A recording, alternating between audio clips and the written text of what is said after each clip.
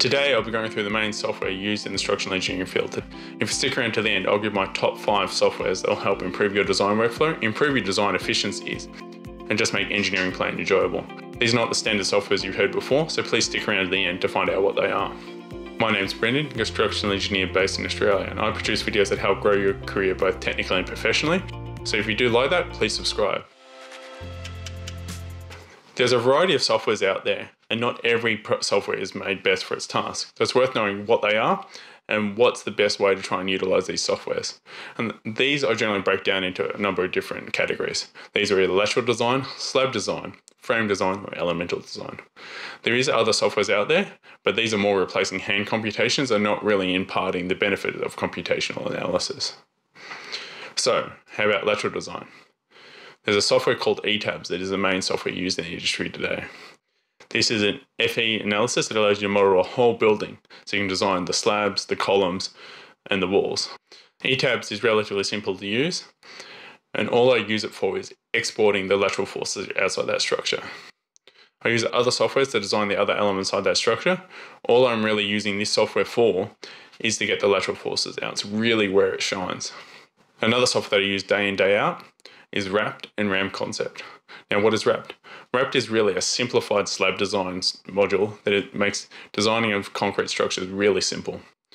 It does both RC and PT design. With its simple interface, you're quickly able to see where your stresses are, where you need your reinforcement, and how to play with tendons.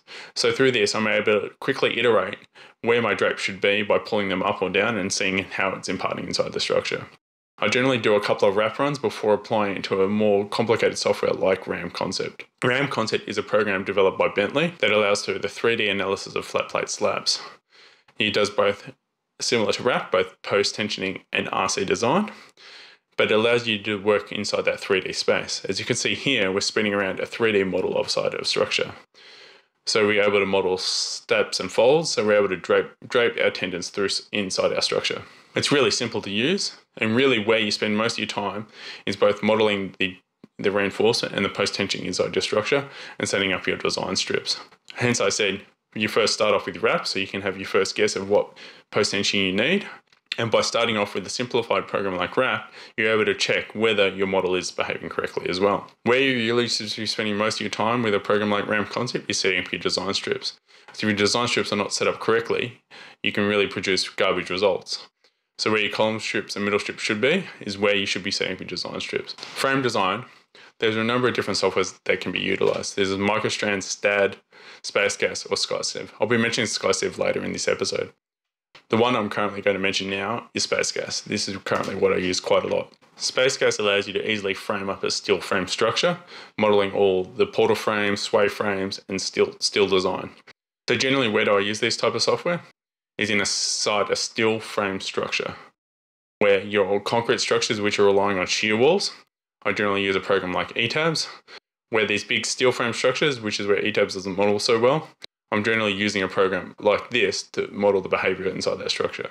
This will not only allow you to design the members, but also the connections as well. When you need to do a more detailed analysis of a single element, or the vibrational assessment of a side of structure, this is where Strand 7 or SAP comes into play. SAP is a program offered by CSI and is really specific for that more detailed assessment oversized the ETABS, which is general builder modeling. SAP allows you to model individual elements and really drill down on that side of the assessment. Similar to Strand 7, Strand 7 allows you to really drill down on how internal stress is inside that structure. So if you need to look at the stress inside an element or joint, that's where Strand 7 really comes into play. Another program that is more elemental design is SAFE. SAFE is more designing for your raft slabs. It allows you to link up to the forces coming out of ETABS to design that raft. This is really where it comes into play, is designing the raft supports, as it allows for spring actions and lift-off loads. With the move to a paperless design, no list would be complete without mentioning Bluebeam.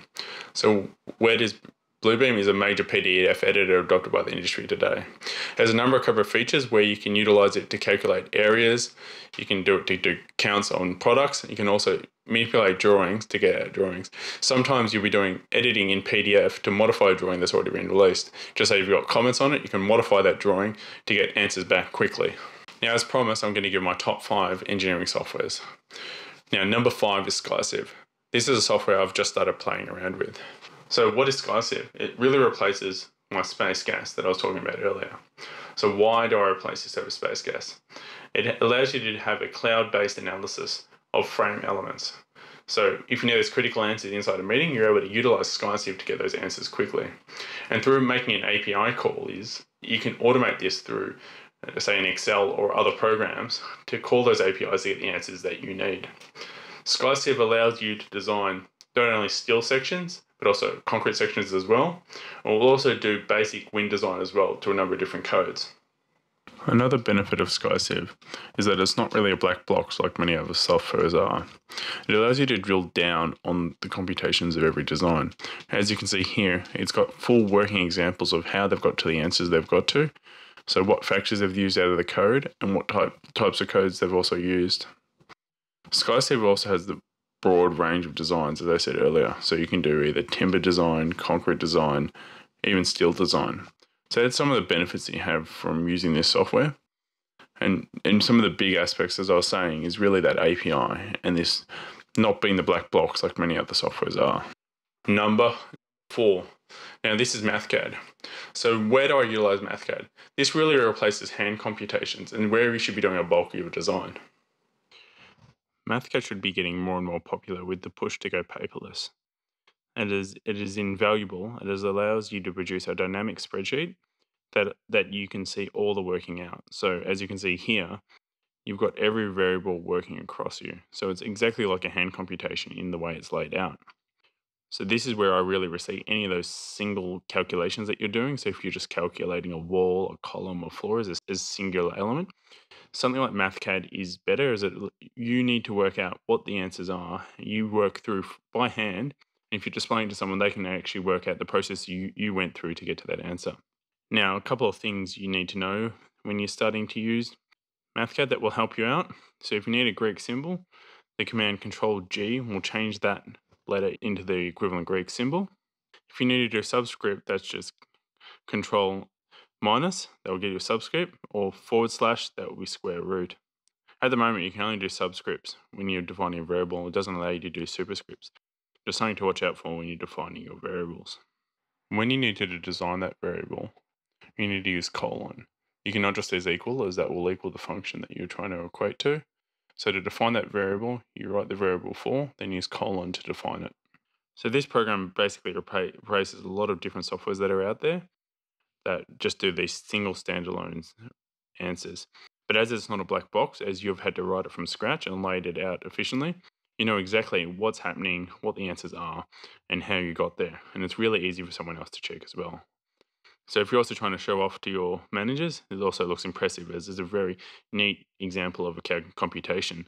So you can spend a little bit of time to make it look neat and impressive, and then you can use it multiple times, as it is dynamic in nature. Number 3, now this is Excel. I feel that most people use Excel incorrectly, as I generally use it as what I was mentioning that I use MathCAD for. As Excel has cells in there that can be hidden, you don't necessarily know what each cell is calculating, so there can be errors inside your spreadsheet that is easily missed over. So where should I utilize Excel? Utilize Excel for its big database. So it allows you to pull data in from other areas and process it out into other elements as well. So where I utilize Excel is both processing data in and out, so using it as a database transfer, but also for using it to prototype design workflows, which I'll talk about later. So people are using Excel incorrectly.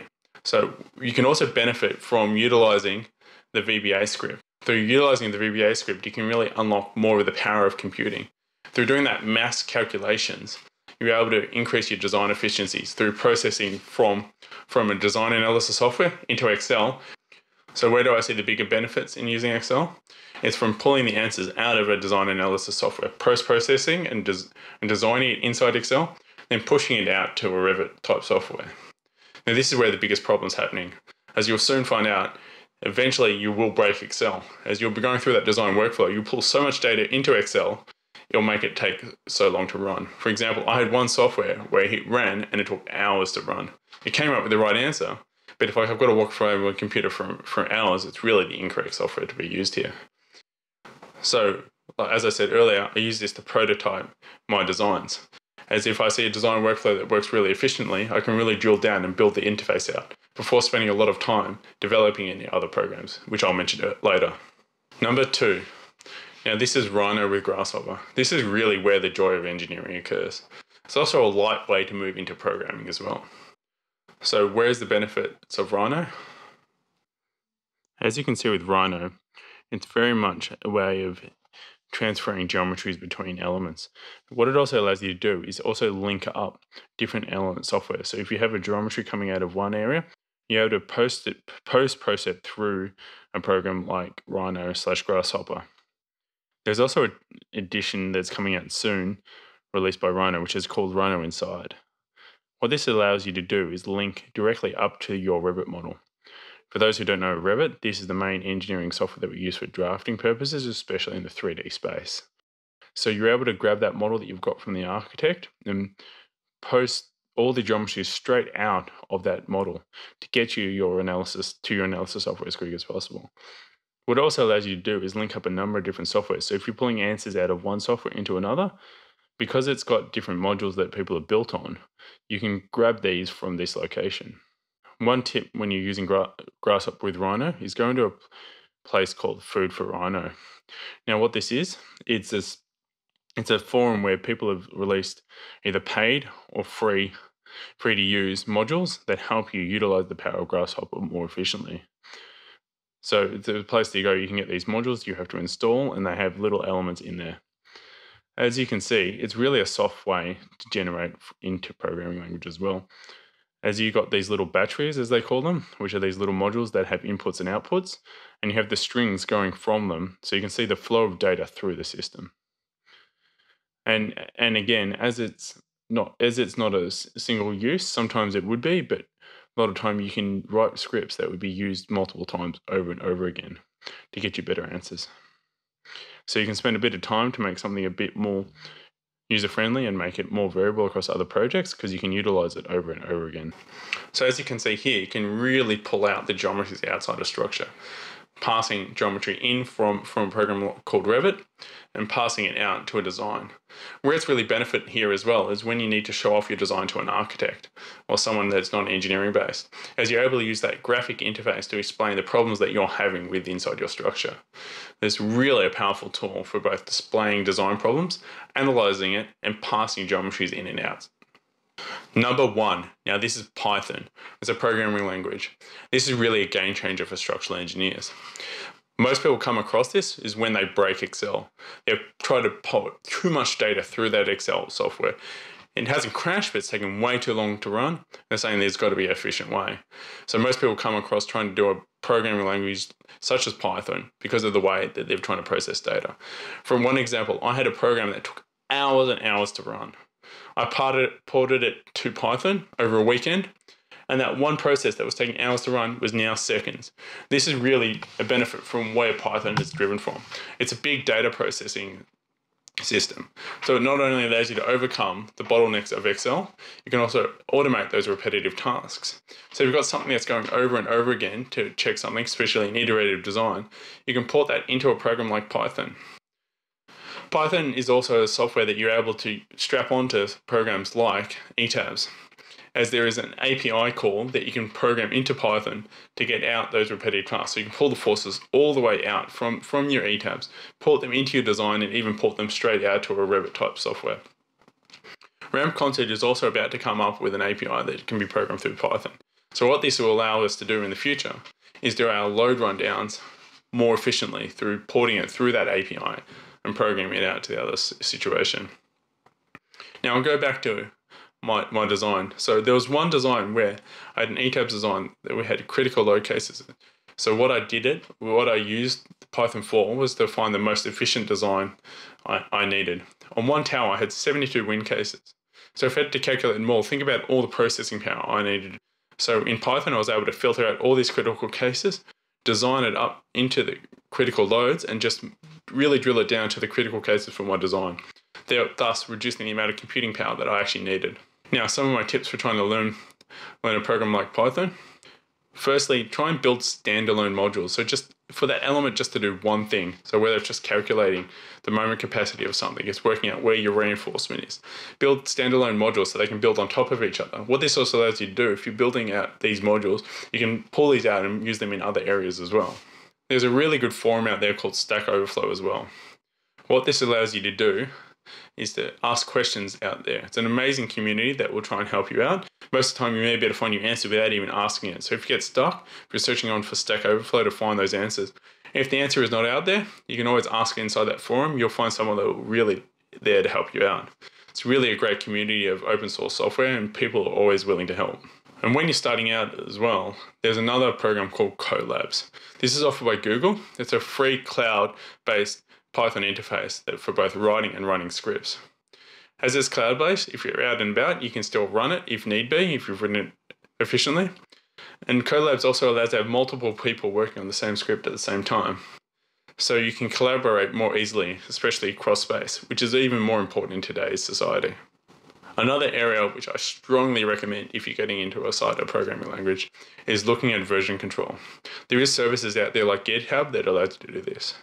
I'm sure if you've written a lot of Excel design sheets, you've always come across this, where it's where you've updated the Excel sheet, but you potentially haven't updated it somewhere. So you're always coming back to try and find that updated spreadsheet. And sometimes when you do that update, you have broken something. So thus, you need to revert back.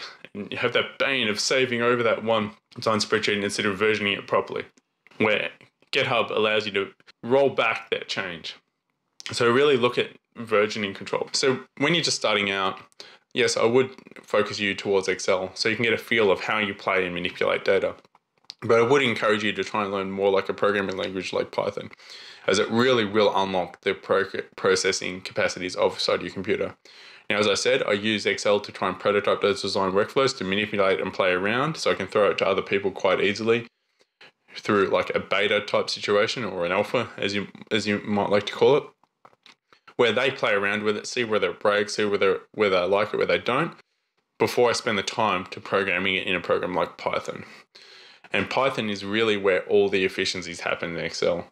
As it reduces those repetitive tasks, it allows you to pull those designs and process data. It allows you to copy from one area and process out the other. It's really where you can start to enjoy engineering.